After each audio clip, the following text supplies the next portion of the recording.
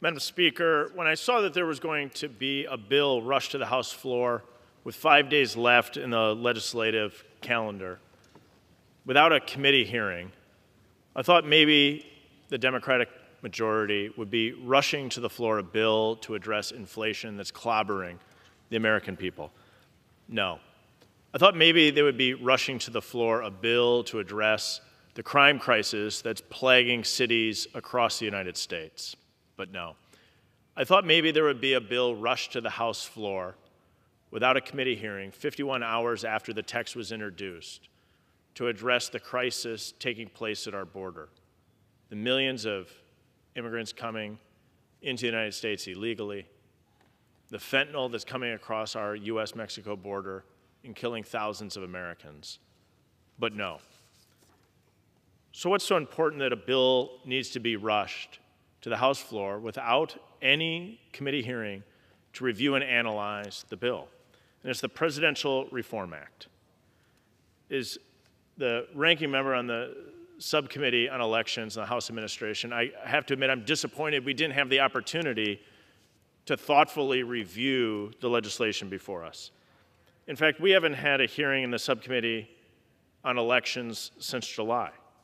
So I think now is our moment, unfortunately with only 30 minutes on the minority side, to actually dive in and analyze the legislation before us.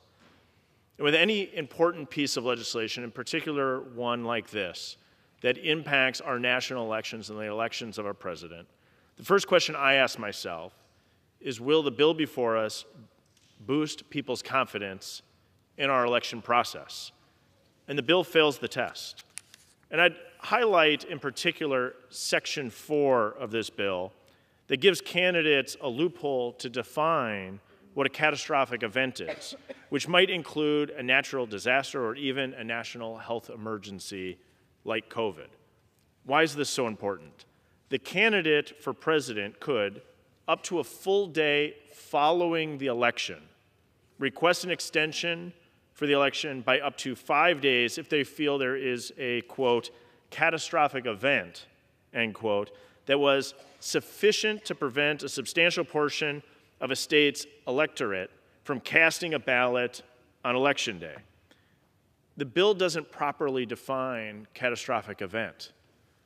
Often in this body, we take the time in committee in regular order to understand what the terms of the bill mean, to give an opportunity to improve the text, to provide certainty and clarity to the American people going forward. We're let down by the fact that we're not following regular process in this case. Instead of continuing to undermine faith in the elections process, we should instead pursue common sense legislation that supports election integrity, respects the Constitution. Its time has expired. I'd like to yield an additional minute to the gentleman from Wisconsin. The gentleman is recognized for an additional minute. That respects the Constitution and federalism.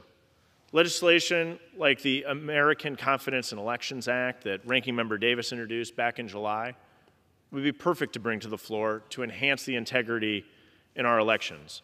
We heard earlier the majority leader mention that there's ambiguity in our election system, and that's what this is about.